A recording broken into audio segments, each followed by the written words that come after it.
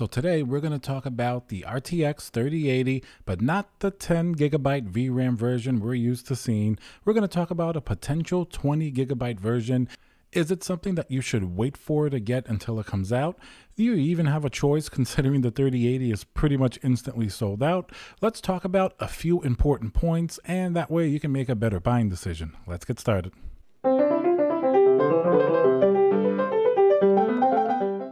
Hey guys, Tiago with Classical Technology. Thank you for joining me for another video. Remember to smash that like button, subscribe, gets me very happy. Leave a comment below. Is the 20GB VRAM version something you're even considering? Recently, we did get some potential leak information that Nvidia's partners will be releasing a 20GB VRAM version of the RTX 3080. And then the question must be asked, should you just completely skip the current 3080 and just wait for that to come out? Let's discuss a few very important points in relation to this, and that way you should be able to get a better idea of what's going on. First of all, let's tackle the issue if 10GB of VRAM is enough for, the highest end gaming that you're going to do. According to Nvidia, and one of the questions that they answered, they said that they did do a substantial amount of research, and they even talked to game developers, and they determined that 10GB of VRAM would be more than sufficient to max out pretty much every game that's out there now. And they said, of course, you're going to have to find some type of balance on the amount of VRAM that the GPU will have and its price. Because as you know, this is a pretty expensive thing to bump up. That's why the 24GB version, the 3090, is considerably more expensive. So we would also assume, and we're going to talk about this a little later, that the 3080 with the 20GB is also going to be more expensive. But as to the first question here, it seems like it doesn't really have that big of a performance effect. Maybe it's similar to something like PCIe Generation 3 versus 4. In the beginning, everybody thought, all right, PCIe Generation 4 is just what you need to get for these RTX GPUs. But it ended up being that it's really not that big of a difference between Generation 3 and 4. There are other things that matter a lot more, like the clock speed of your CPU and things of that nature. So this could be another potential factor where in a lot of games, you're not necessarily going to max out all that VRAM. A few important things to note is that in general, even if a game, let's say a game with like a really big map or something like that, like Call of Duty 4, allocates a really large amount of VRAM, it doesn't mean that it's really going to be using all of that. Even like Flight Simulator 2020, which is an extremely demanding game. Basically, the most important thing here is going to be the memory bandwidth, and that's something that's definitely improved in the 3080, even the 10GB version. The memory bandwidth is definitely significantly better than the previous generation, and that's going to be one of the best deciding factors in terms of the performance. So right now, in terms of the actual performance being a factor, I don't think the 3080 is a big deal right now. Let's say if you got your hands on one, I really wouldn't worry about it now. If you're talking about really long-term future proofing, like you want to play 4K games and always take advantage of all the newest games coming out, in the future, it's possible that it's going to be an issue. And that's probably one reason why we're getting this 20GB version. As games become more and more demanding, it would make sense that they're going to use more and more of that VRAM allocation. Right now, it's not a problem, but potentially really thinking ahead future-proof, it may be an issue. And the second thing to consider here, and this may be a little bit of a very loaded question if you should even think about the 20GB version, just because we don't even have our hands yet on the 10GB version. So in a way, it could be a little bit of like a blessing in disguise. Let's say if this version was just something they wanted to get out there quickly, ends up being somehow more dominant in the market. I mean, that would definitely be the better GPU. And of course, it's going to be more expensive. So considering the difficulty of actually even getting an RTX 3080, this isn't really even a question you have to ponder right now. It may make you feel a little bit better that you couldn't get this RTX 3080 that just came out. You may think, okay, I'll just wait for the 20GB version. Maybe by then there'll be better stock, or I'll actually have a chance at buying one. So that may make you feel a little bit better, but right now you really don't have much of a choice. So this is definitely very theoretical. Obviously, let's say if both were out on the market, depending on the price premium, it would definitely make sense to future-proof yourself more with the card that's going to have more GBs. And then we come to a third point, and that's going to be price. Now, we know that adding more VRAM is not necessarily going to be cheap. That's why the 3090 is literally $1,500. That has, of course, considerably more VRAM. Now, it's hard to say exactly at what premium a 20GB version will be priced over the $699 Founders Edition, but considering the fact that this 20GB version likely won't be released in the Founders Edition, it's likely going to be a third-party card.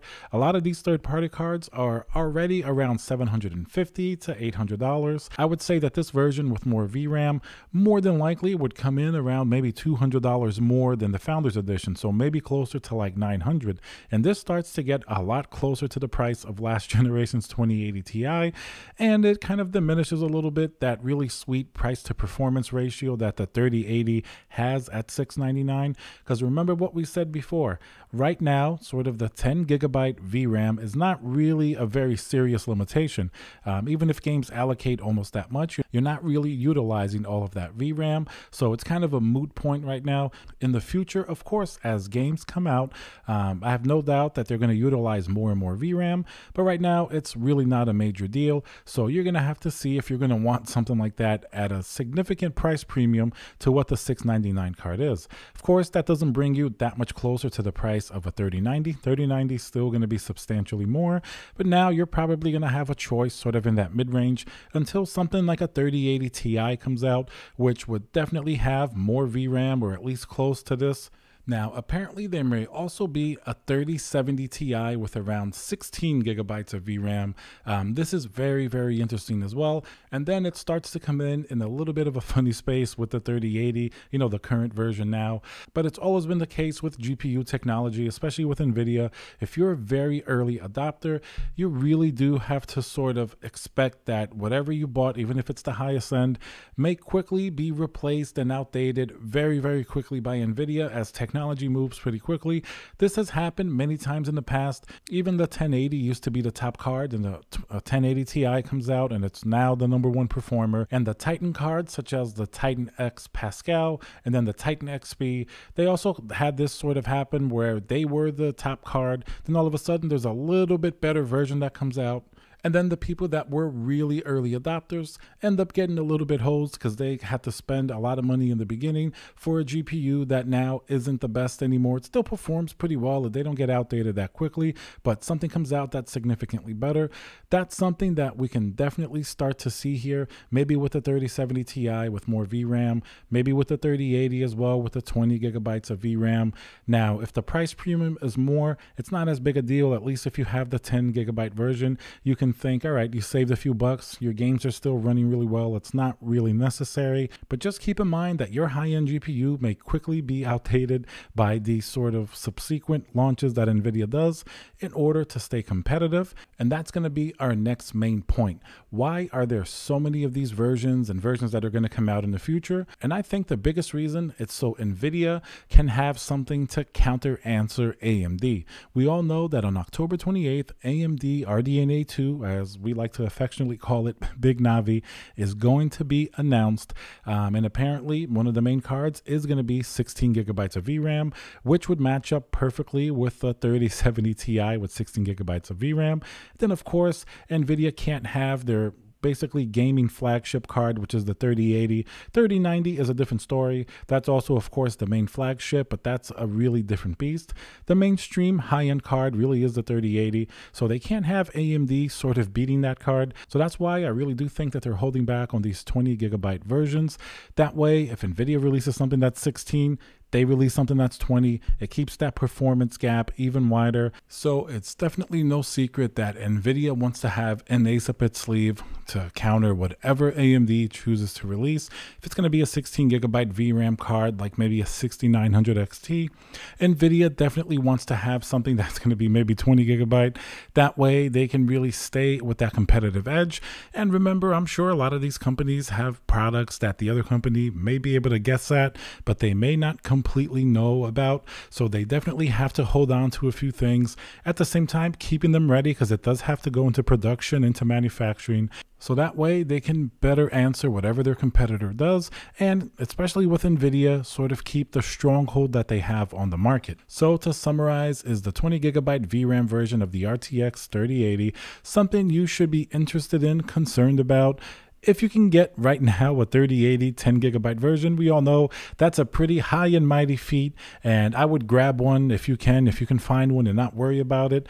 But if you do have the patience to wait, you have two main factors going on here: more availability of the 10GB version at a little bit better price, or the 20GB version that's going to be definitely more expensive, but it's going to give you more headroom in future 4K games down the road. Like we mentioned, right now it's not that big of a factor. And the last factor is going to be AMD's RDNA 2. Going to be announced October 28th. So if you can wait, I would definitely wait for that. You may not have much of a choice, as I think these current 3000 series GPUs are going to be perpetually sold out. Couple coming in stock, people instantly buying them. I think it's going to be this story likely for a few months, and we really have to wait and see if AMD's product is going to be able to keep up with Nvidia's high-end Ampere GPUs, because as you've seen so far, they're pretty incredible in terms of their performance and their price to performance ratio. So AMD is going to have to bring some great hardware as well as some very optimized software. Remember, AMD recently definitely has had a very rough road with their drivers, especially their flagship 5700 XT.